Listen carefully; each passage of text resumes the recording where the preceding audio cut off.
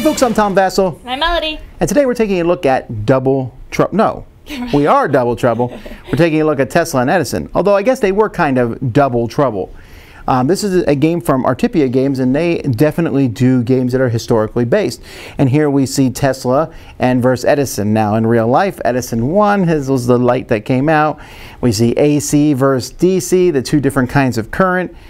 There's a bigger game, Tesla versus Edison. This is Tesla versus Edison Duel. The big game involves stock markets and increasing your thing. It's a pretty in-depth game. This one is a simple two-player game. Now, how much you know about Tesla and Edison? I know that they're competing to see who can make like the light bulb first and what's more popular. Or get electricity out. Yeah, that too. Right. So you know Edison invented the light bulb, yeah. Or at least one of the guys working for him did. But anyhow, that's not the point. The point is there's a lot of history in this game. They didn't like each other. They did not. We're here, though, to tell you not whether the history in this game is correct, but whether or not the game is fun.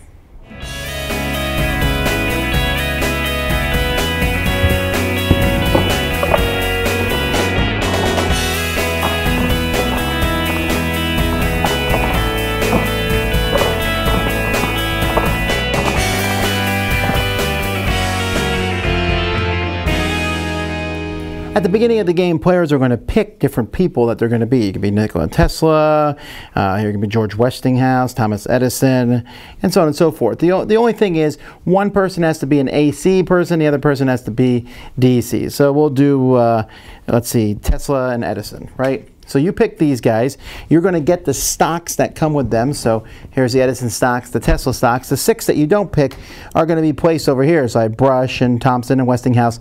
All those are going to be minor company for share stocks. There's 3 technology chips. One person's going to get 2. The other person gets 1. One person's going to start at 2 on the basically, this is the fame or your reputation track. And so each person is trying to accomplish a goal on their card. So for example, Nikola Tesla needs to control more cities than the opponent in each region and have all 3 technology chips. The Edison needs to be 10 points ahead in the New York region and be leading on the PR track here by 6 or more points. There are 3 regions in the game here, New England, New York, and out west, and players are going to be fighting over those. They're going to be doing so by using cards from this assistant deck. Each round of the game, players will be drawing 3 of these cards. They're going to pick one, keep it, pass the rest to the next person, and then get one back. So you have 3 cards to play. As you play these cards, they're going to do various actions. If it shows the technology symbol on it, you basically will steal a technology chip from your opponent if they have one. And that just basically shows that you have leadership in that technology. You need to have those technology chips if you want to take a share. So to take a stock, you need to play a card with this symbol here. And when you take a stock, you'll just take a stock of one of these companies here. And you have to have the symbol that matches that, the technology chip in front of you. And then when you take it, you're going to put it on your side. So if I take this Maxim here, that has to go in New England. It says it on the card. And this is going to give me a certain amount of control towards controlling New England, New York, or out west.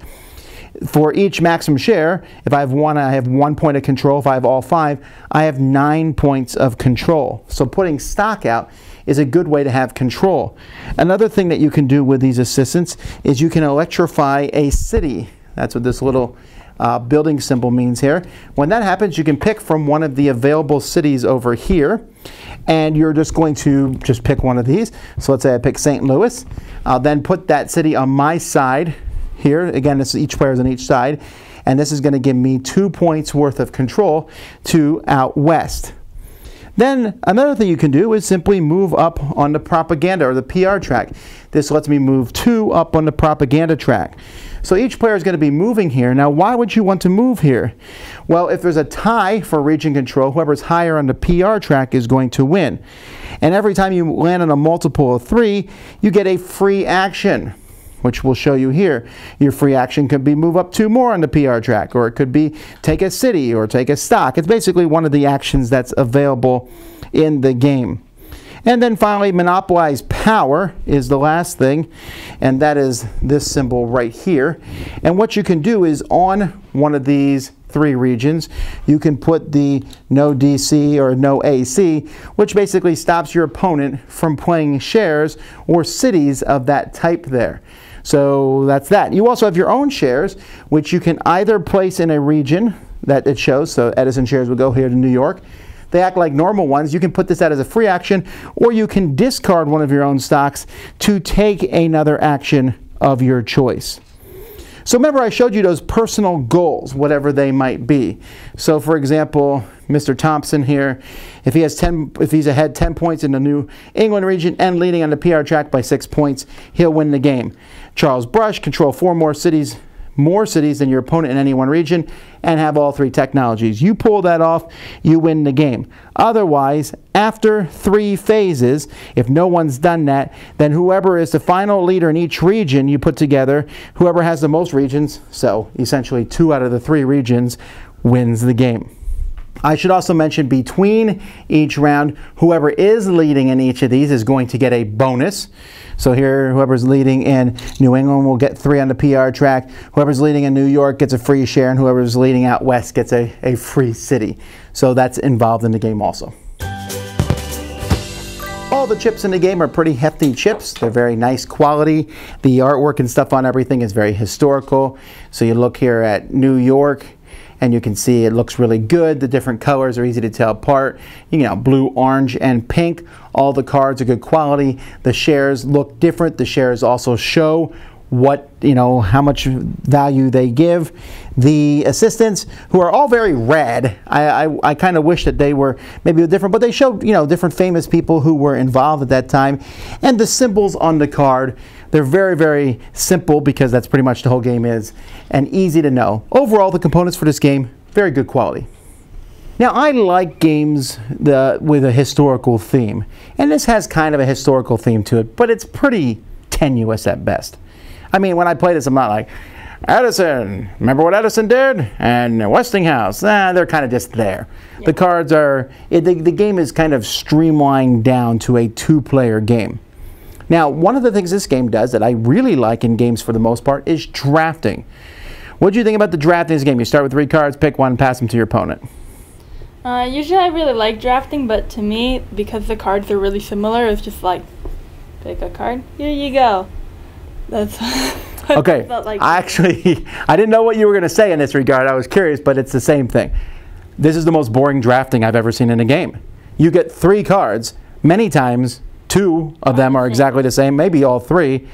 And it's like, I'll keep this action. Does it matter? I mean, you want to do specific actions, right? But it's not like it was like, I'll take this card, and then you won't get it. No, there's a few cards. You draft one, you hand it to you. 2-player drafting might be interesting, but with a few cards, a few drafts, this was so boring. I think the game would have played out almost exactly the same had we just each drawn 3 cards and played those cards. Mm-hmm. And so so forget the drafting part. So you get these cards and let you do the actions. What do you think about that? So you can put a city out, you can get a share, you can put no AC or DC on something, you can steal the technology chips back and forth. What do you think about that? I thought everything was like really simple. Just, here you go, flip the chip. No, you can't place it there. The cities, I was like, okay. Yeah, well, I know what you're saying, right? It's basically like a tug of war. I'll take this technology chip from you. Give it back. You know, I'll take this technology chip. Now I'll play this. I never felt for a moment like I was like, oh no, you took this technology chip from me. Whatever will I do? Or if I did say that, it was because I didn't even get the cards to take it back anyway. Yeah. And then like the different stocks that need the different thingies, I was like, okay, that just depends on which ones you have at the moment. Yeah, it's not like, it's really weird that there's not a lot of choice. You pick one of those stocks and where does it go? In the area that it's supposed to go at. Mm-hmm. You know, and so you might have 2 different possibilities based on the technologies that you've taken. The PR track's also interesting, although at first you're like, ooh, this is a score track. It's not. It just gets you more bonuses as you move up on it. But it might be one of your victory conditions. So the victory conditions, okay? So let me go through these victory conditions here. We'll pick one at random. Madam Walker. She needs to be 10 or more points ahead in the Out West region and be leading on the PR track by 6 or more points. How possible do you think that is? Nearly impossible. Yeah, I was going to say is the answer to that. It's just, sure, I'm sure it happens, but your opponent would have to be like dead.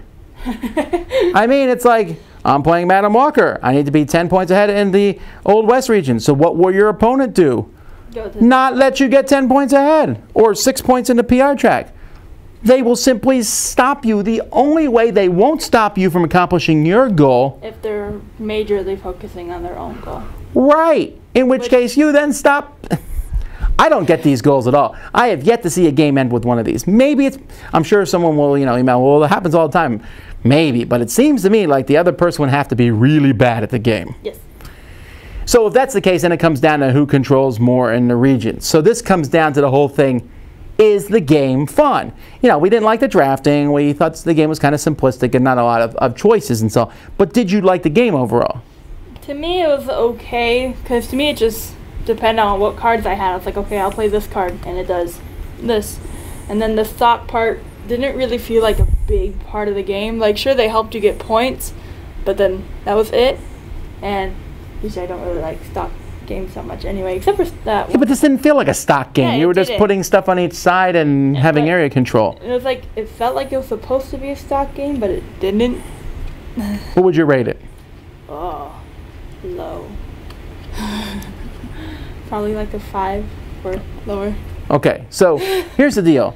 I'm always talking about games saying this game felt fiddly. This game could have been streamlined. This game does not feel fiddly. No, it's very straightforward. You just do what it tells you to do. It has been streamlined like all get out, but this is the other extreme. This has had the fun streamlined right out of it. Like, ooh, I have 3 cards. Which one will I draft? Does it really matter? Not really. Ooh, I'm going to make a cool play. No, there was never like a, aha!